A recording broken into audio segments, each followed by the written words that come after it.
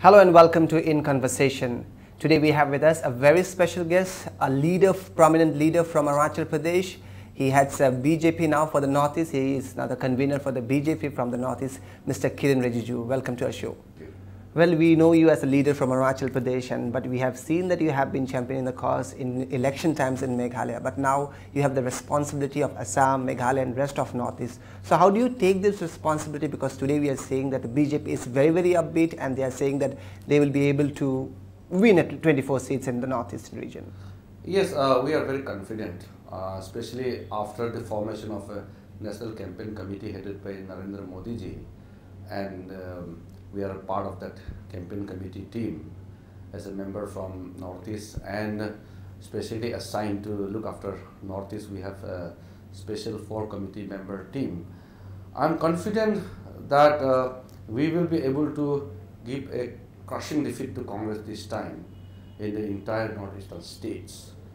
Most of the seats we will be contesting on BJP tickets, and some of the seats we have already alliance partners in Meghalaya, in Nagaland, and not yet decided about Assam, but we are really gearing up on our own. So out of 24 seats, we would like to have the record number of parliament seats this time from Northeast, so that our presentation in the parliament in forming the government in next 16 Lok Sabha should be credible one, maximum strength, as well as helping Modi ji becoming the Prime Minister of India.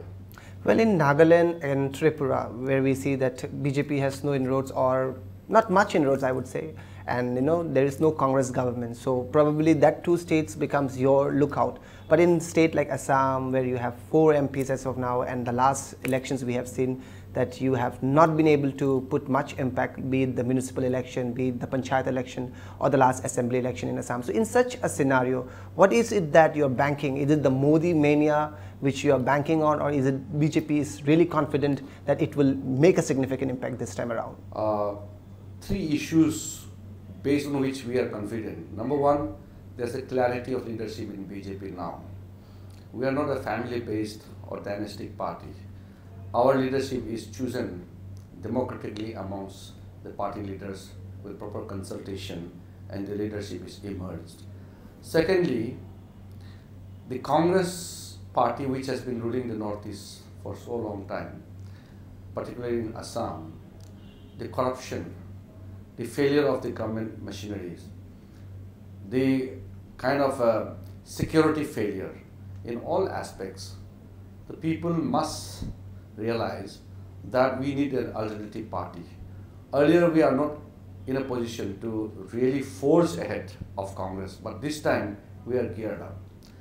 Like in Arunachal Pradesh, last time I was defeated by few hundreds of votes, right, by huge capturing. But after the sad demise of late Chief Minister Dorji Khando, the Congress is not in a position to do all those kind of vote capturing. We are confident to wrest back 2 seats from Arunachal and in Manipur, and in Meghalaya we have some understanding with some local groups, and people are now saying that BJP is the only alternative to propel northeastern region into the national mainstream stage. We have seen the negligence of this region for too long, and if the Congress rule continues, it will be tragedy for this region. We are very rich states. We are the region with the blessing of natural resources like petroleum products, natural gas, coal, mica, so many things, forest timbers, everything we have, God gifted natural resources. But the only thing lacking is the blessing or the care from the government of India. Hopefully, what Vajpayee's government did and where it left, we would like to take off from there and put Northeast into such a situation where nobody can ignore Northeastern region.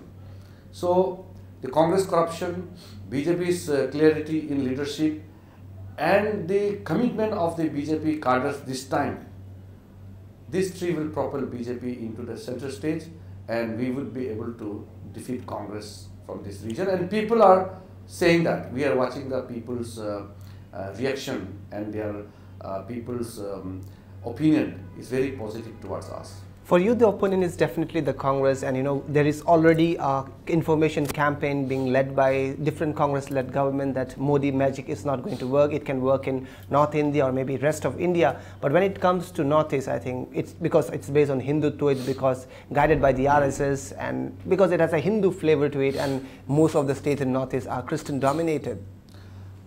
BJP has moved beyond this communal tag which was being put by the Congress. Modi is symbol of development. BJP is the symbol of development as well as communal harmony. If you see the records of the country which we have seen in last 66 years, the riots, the kind of communal tension, it is all Congress created, all Congress manipulated. The only unfortunate thing which happened in the BJP regime was in Gujarat in 2002. That was a very unfortunate incident which was sparked by an incident of that train burning. Thereafter, unfortunately, the incident took place. We all regret that. But now the country wants a strong leadership. Modi has moved beyond communal line. It is the Congress which is saying that BJP or Narendra Modi is the representation or reflection of Hindutva. Hindutva doesn't say about communal lines or anything. It's just it talks about justice and integral humanism. There's nothing to do with any community particular or an agenda of a religious sect. It's not that. I'm not a Hindu, but I believe that the country needs a strong party and a strong leadership. That is what we present today, a credible alternative to the Congress. That is why Tarun Gogai's statement or the Congress leaders trying to portray BJP or Narendra Modi as a communal face, I think that will not work. We have seen the failure and the torture faced by the people because of the misrule or misgovernance conducted by the Congress party. So now people want to see a person or a party which will take care of the poor people. That is where the Congress propaganda of trying to polarize the voters' mind through communal agenda will not succeed. People are intelligent, people know that. But when it comes to Northeast, as I have been sounding very, very repetitive, but the fact is that, you have to create the awareness among the people that BJP is an option, because we cannot just look at the educated votes or people in the urban center, maybe for Guwahati, Jorhat, Dibrugarh. These are urban centers where people are aware, people are getting information about the party, people are getting to know the party and the deeds. But when it comes to remote area, inaccessible area, not reachable, where we see that people are still ignorant, people are influenced by money. In such situation, how is BJP going to make their, study their minds or reach out to them? That is a very important point. One of the major hurdles we face in the hill region or backward areas of northeastern part is that the money culture, which was basically started by the Congress, it's still playing a major role in influencing the poor innocent people's decision while voting. We have been able to penetrate to some extent. Now we need to gear up further deep. What happened is, for example, in Christian dominated areas, the entry of BJP was initially difficult because the Congress very well planned and in a manner very systematically put across a kind of image towards BJP that BJP is anti-Christian or anti-Muslim. As I said, I'm not a Hindu. This Bharatiya Janata Party doesn't belong to the Hindus. I have personally seen, attended right from long time, now 13 years, I'm in a national executive member. As a part of the national office bearers, I've seen myself that this party is the only credible party to rule the country, and the message must reach deep inside. For example, in Nagaland, when we are partner in the government with the Naga People's Front, where the Christians have voted for BJP. Like in Meghalaya, I have gone deep inside Garo Hills and Khasi Hills and Jantia Hills. Now people are saying that we need credible leader, we will vote for BJP. This anti-Christian tag being given to BJP is not correct. That is why in Goa, the Deputy Chief Minister currently, Mr. Francis D'Souza, is a Christian. And all the 8 MLAs, the Christian MLAs, who are elected from BJP, they are convinced, and the people have elected them only on the basis that BJP is. But how do we remove the misconception among the people? That's the issue. Yes, we see now the main advantage with our party is that the media is reaching the deep pockets of the country through satellite channels and other means, and through that people are watching that so long Congress has been spreading all kind of misinformations to the backward people, because they are not informed correctly of what is happening outside the world, outside their village. So now they are seeing the television, they are hearing from the radio, they are connecting with the urban people more frequently. Now they are realizing that this propaganda of the Congress was to befool the people, so that they will not vote for BJP, so that Congress continues to rule forever. People have realized that. That is why now, yesterday I have come from deep, border areas with China in the central part of Arunachal. People are telling me that this time we will vote for BJP. We will vote for you. We will vote for Narendra Modi, because the price rise, which is affecting every individual common man, the corruption, the money which comes from central government has been siphoned off on the way by the Congress leaders.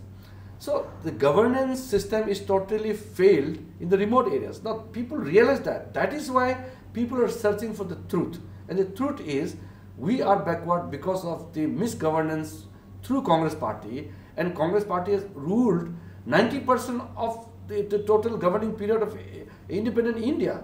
People realize that. That is why they are searching for alternative, and here BJP stands as an alternative party. But I agree with you that we face challenges in some of these pockets of the remote areas still. So I think in the next 5 to 6 months period, we would be able to cut across all these barriers, and we will reach the people. Rijiju Sahab, we understand that the BJP is holding a lot of consultation with different states, and today there is a consultative meeting which you are having. So in this is a position, how are we actually shortlisting different bodies? Because I think in many of the elections which we have seen that in assembly elections, BJP had not much candidates in other states. Assam, of course, it has always been doing well in terms of participation, but in the rest of Northeast, there has been. So do you have enough leaders to contest now? Right.